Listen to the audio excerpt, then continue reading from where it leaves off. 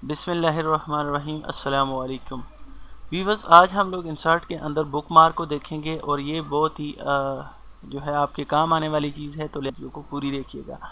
Viewers, अगर आप कोई बुक पढ़ रहे होते हैं तो आपने देखा होगा उस बुक के अंदर एक रिबन होता है। अगर कलाम पाक पढ़ रहे होते हैं तो उसके अंदर भी एक रिबन होता है, जहाँ से आप पढ़ना ख़त्म करते हैं उसकी जगह पे एक निशान लगा देते हैं।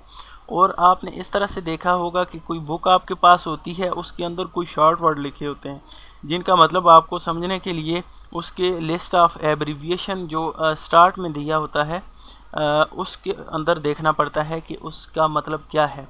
अब मैं यहाँ पे आपको मिसाल के साथ समझाता हूँ। ये एक मैंने वीडियो डाली हुई है, how to right a thesis. अगर इसके अंदर आप देखें तो ये लिस्ट ऑफ एब्रीविएशन बनाया हुआ है, ठीक है। मतलब शॉर्ट वर्ड जो हैं वो किस तरह से कहाँ पे थीसिस के अंदर इस्तेमाल होते हैं। और नेक्स्ट यहाँ पे अगर हम बात करें तो AOA, अगर मैं ये कहीं पे लिखता जाता हूँ तो आपको क्या पता चलेगा कि मैंने ये क्या लिखा हुआ है, या OE इसका क्या मतलब है। आप इसी तरह से मुख्तलिफ वर्ड हो सकते हैं, तो इसके लिए आप यूज़ करते हैं बुक मार्क। अब शॉर्ट वर्ड आप बुक जब लिख रहे होते हैं उसके अंदर इस्तेमाल करते हैं, थीसिस लिख रहे होते हैं उसके अंदर इस्तेमाल करते हैं, लेकिन लिस्ट ऑफ एब्रीविएशन जो आपने स्टार्ट में एक पेज बनाया होता है उसके अंदर जितने भी शॉर्ट वर्ड आपके यूज़ होते हैं उनको आप वहाँ पे लिख देते हैं। अगर कोई मतलब देखना चाहे तो वहाँ पे जाके देख सकता है, बजाय इसके कि आप हर जगह पे पूरे वर्ड टाइप करते जाएं। ठीक हो गया। अब बुक मार्क का फ़ायदा ये होता है कि आपको भूलने की आप भूलते नहीं हैं, ठीक है। मैंने बुक मार्क किया हुआ है, ठीक है, ये वर्ड था, ये वर्ड था। अब इसी तरह आप अंदाज़ा लगाएं, अगर मेरे पास काफ़ी ज़्यादा पेजेस होते तो मैं किस किस को याद करता या दोबारा मैं किधर किधर देखता रहता। तो उसके लिए ये बुक मार्क इस्तेमाल होता है।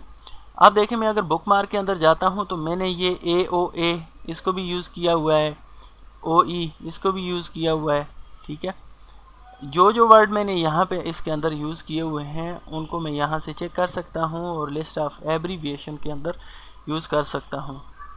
अब देखिए, मैं यहाँ पे आ जाता हूँ, मैं कहता हूँ कि सलाम जिसके ऊपर मतलब सलाम जिसके ऊपर मैंने लिखना है मुकम्मल जो है, मतलब आप शॉर्ट से फुल वर्ड जो लिखते हैं वो अस्सलामु अलैकुम में कर दूँ, या मैंने यहाँ पे सलाम लिखा हुआ है, ठीक है, वो वर्ड कहाँ पे है।